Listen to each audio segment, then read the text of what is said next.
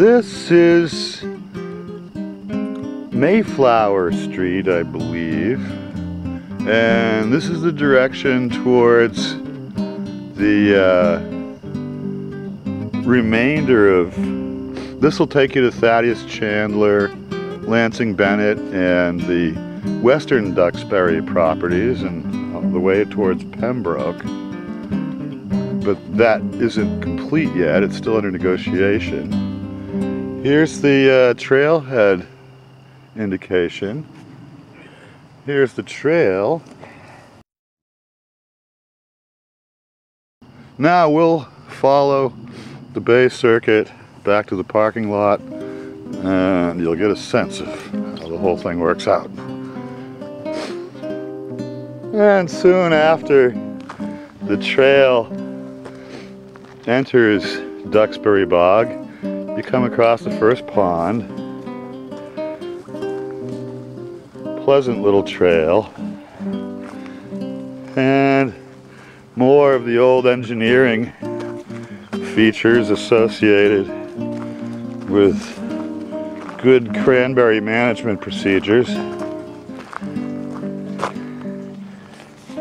Note the old sort of handmade vernacular dock from a fallen tree that's gone into glorious disrepair.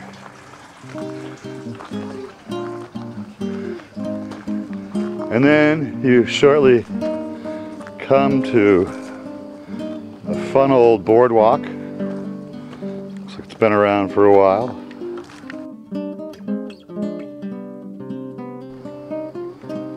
So the old boardwalk swale bridge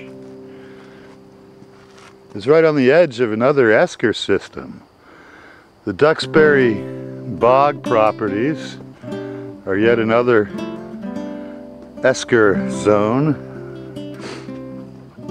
There's quite a few of them and they're very well marked.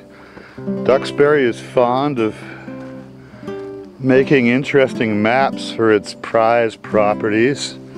The maps are a fabulous combination of folk art and practical mapping information. So it's a sort of place that makes pretty well sure that you're unlikely to get lost if you're even less attentive than I am. Runs along a pond. Very well maintained little trail. Numerous side trails going up the esker system, readily available. The place is popular too. It seems, I wonder if there's a correlation where if you mark everything, idiot-proof the trails. After all, I am the proxy idiot. The whole purpose of this is, if I don't get lost, then it's good to go for everyone else. If I get lost, then it isn't properly idiot-proofed. Get my drift? So, here, it's abundantly clear all of the best practices of trail indication are in play in some way. And you can roam around here with minimal fuss and next to no worries in a very diverse assortment of potential habitats.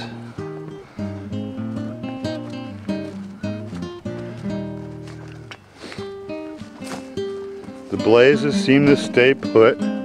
It's as if the Duxbury kids are a more contented lot and find more interesting ways to amuse themselves than ransacking trails and leaving weird messes. And we've seen quite a few people since arriving, indicating a appreciable degree of participation. So that maybe is the factor. If it isn't build it and they'll come, build it right and don't make it a nightmare and they'll come. Who knew? Here we are looking back towards the northern entrance area. We've just come around the bend of some fun eskers. And here's our way back to the lot.